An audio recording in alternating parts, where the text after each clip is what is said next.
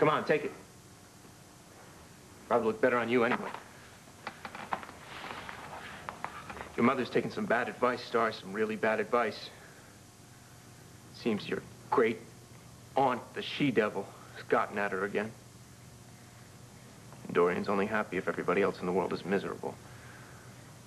Especially me. She wants your mother to try and take you away from me. Why? Because she's mean. She's real mean. Some people are like that.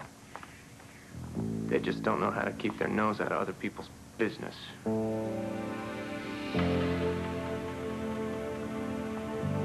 you listen to me, Starr? Nobody's gonna split you and me up. Not now. Not ever.